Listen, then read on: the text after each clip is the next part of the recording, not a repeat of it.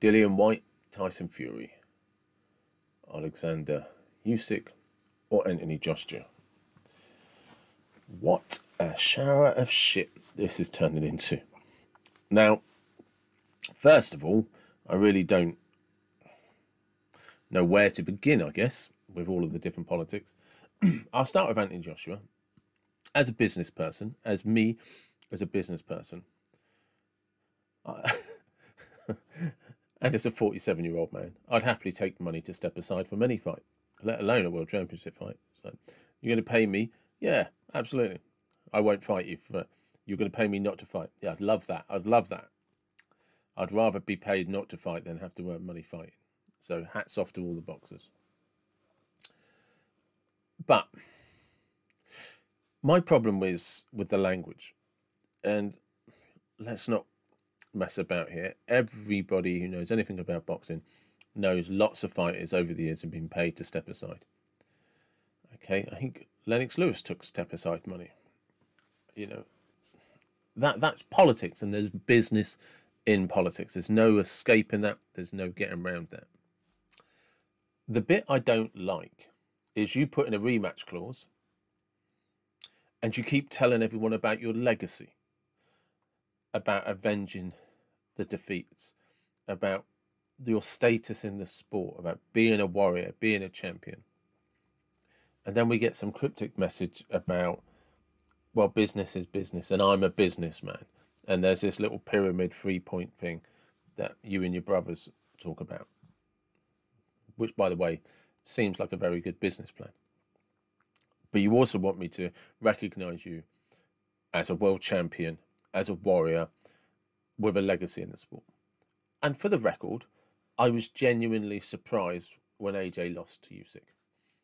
And I genuinely believe, as good as Usyk is, and I know people disagree, I do think and believe Joshua can beat Usyk.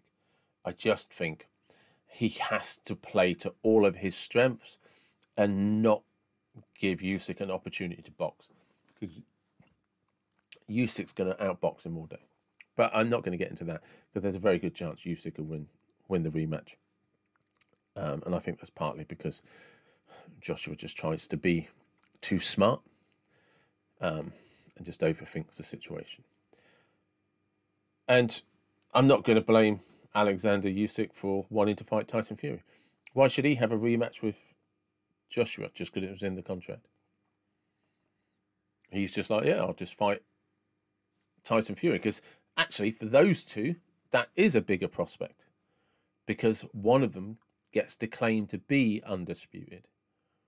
So that makes perfect sense. Dillian White, they're arguing over the money. Jesus Christ. Dillian White has long overdue his shot at the WBC belt. There's no dispute in that. But for crying out loud, do you want the fight or not? It is that simple. Do you want the bloody fight or don't you? And I know what people are saying about the split of the purse. But what do you want? Do you want the fight or don't you? And I've heard some things like it would still be the biggest payday of his life. And again, look, if Anthony Joshua and Dillian White came out and just said, I don't care about the belts, I don't care about the legacy, I care about the business, because it's a bloody business, first and foremost, I'd be like, well, that's exactly what you're saying. But when you walk around always telling people about being warriors, being fighters, legacy, I just want to be a champion, I want to prove myself in the sport. It doesn't act, it's actions, isn't it? Actions speak louder than words. And to be fair to Dillian White, he's never in a dull fight, is he? He puts it on the line. And you can't criticise him. He's, in some respects, you definitely can't, because he's gone in and taken fights he didn't have to take. You know, which is a lot more than most of them. You know, and it's just getting tiresome in the heavyweight division. Just get the fucking fights on. Joshua fight Usyk. Tyson fight White. The winners of both fight each other. For these guys, whilst trying to champion themselves as the greatest, the best, and the most deserving, you're just tying yourselves up in knots, basically for money. Now, with Joshua, it just makes no sense, man. How much money do you need? Like, again, I'm just pissed because I want you to fight. I want you to do your rematch with Usyk and prove that it was just a bad day in the office. Tyson Fury, I want you to fight Dillian White, because Dillian White damn well deserves his shot at the title. And then Fury and AJ, no more fucking excuses. Get the fight on.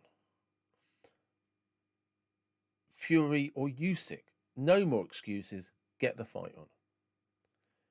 Or Dillian White, no excuses, mate. If you win, go and unify the titles. Get on with the fight. I want to see a unified heavyweight champion of the world. A unified. There is nothing better in boxing, regardless of the weight division, than when you have a unified fighter.